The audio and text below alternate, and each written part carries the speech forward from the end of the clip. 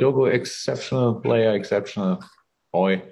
Um, was for us 2 years ago. 2 years ago? 1.5? I don't know. When we signed 1.5 years ago. Huh? Yeah. So perfect signing because he has everything what a Liverpool player in this squad needs. He has the technical skills. He has the physical skills, and he's very smart and can learn all the tactical stuff pretty quick. On top of that, he can play all three positions. If you put me in a 4-2-3-1, we could play him the 10. So it's very helpful, has the speed, has the desire to finish situations off, and really good. So I think his goal scoring record is pretty impressive, if I'm right. Unfortunately, he had a big injury last year, and that is never helpful. But he's back, thank God, and fits really well in this team, and I'm really happy for him. Actually, today I thought they could have made a slightly better decision before he then scored. Maybe he was smart enough to wait for the next ball that he can finish it off easier. But I thought we should have scored with the situation before already. But all good, and Diogo is a good player. I think it's not so easy to talk about football games when you lose them like we did last year too often in a specific period of the season. But I knew what we are lacking. We were lacking stability. We didn't have stability, not because we had no centre half for a while and had to find solutions for that.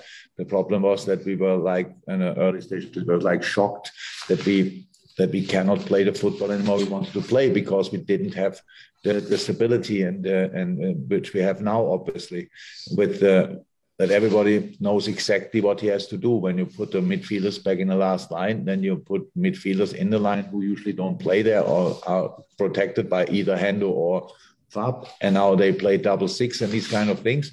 So that's a problem, and all of a sudden you lose your rhythm, and that's what happened to us last year. We had to find solutions. Thank God we found the solution early enough to qualify for the Champions League. And this year we had a preseason, which was a proper preseason, which was incredibly helpful, and especially up front with Sadio and Mo. They had the longest preseason, I'm pretty sure they had for ages, and that was helpful. So we could really work on a lot of things and found the stability back. Talking about stability, I was not happy with the chances we conceded today, to be honest, because I have no problem that Ali has to make saves in a football game, but these saves were too spectacular. The 1-1 against a goalie should not happen twice in a game, for sure not.